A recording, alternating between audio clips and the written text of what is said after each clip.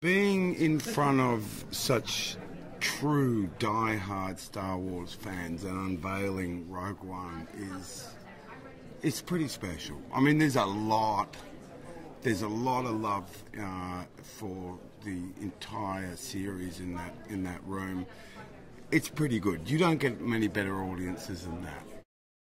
You walk out there and there's a moment where the crowd's like going where, and then they see and they sort of lock on, and then people just stand and they just start cheering, and then you walk along and there's people taking photographs in front of you and you just keep moving through them.